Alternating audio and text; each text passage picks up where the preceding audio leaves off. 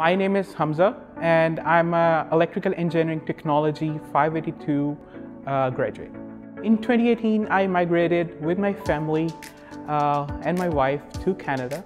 I had a degree in electrical engineering from Pakistan, but couldn't find a really good job in my own field of studies. When I walked through that corridor, that was the first love at first sight. And then I decided, yeah, it doesn't matter if it's 1 hour, 30 minutes drive, I'm gonna come here every day.